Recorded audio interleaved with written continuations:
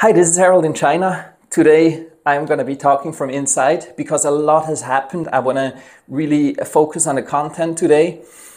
So the first is a personal thing. Again, this weekend I was locked in my apartment, or at least in my building. We had a close proximity case in the building, and so they closed the building to check if there was any positive cases. Luckily there wasn't, so after 2 days we were out again. And I have to say, I mean, it can be personally very annoying. Of course, I wasn't happy to miss that nice weekend. But on the other hand, I do see the bigger picture. And I think that's a sentiment that most Chinese share, that overall it's good to be able to contain an unknown virus. And I have to be really careful what I say on YouTube so that my channel doesn't get taken down or video gets refused by YouTube. But there are like 4 points that recently have turned up or that we have to take into consideration.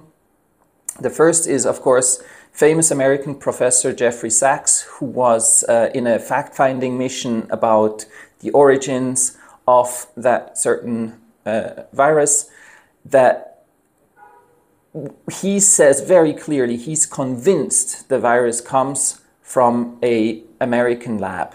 And I will link the video, let him say it in his own words, but that's the first indicator. The second one, recently I heard of a research request from 2020 where an American university 2 years ago wanted to start researching into the Omicron strain, which again is very weird because at that time nobody talked of Omicron. It wasn't even known that there was such a strain to the public. So that's another very weird thing. The third one, of course, biolabs in Ukraine.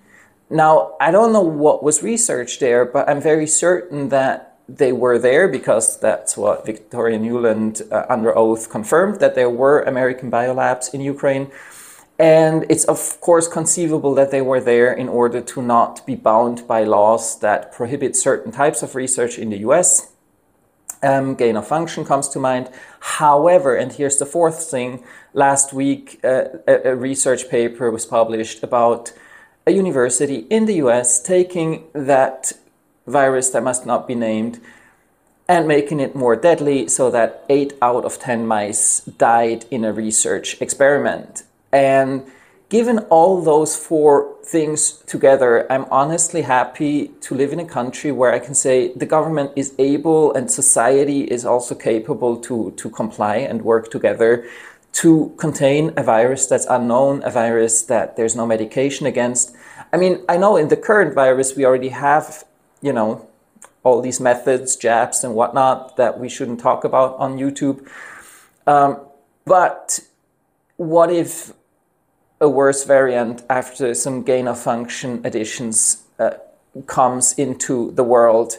And, you know, is it biological warfare? Is it on purpose? Is it a lab leak? Is it an accident? Whatever, it doesn't matter. If this type of virus really is unleashed on humanity, it's good to have methods. And I think that's what China is researching right now, methods to be able to contain a completely unknown virus where there's no medication and no jabs and nothing. So that's for me the big picture where I say, all right, I'll sacrifice a weekend for this bigger cause without complaining.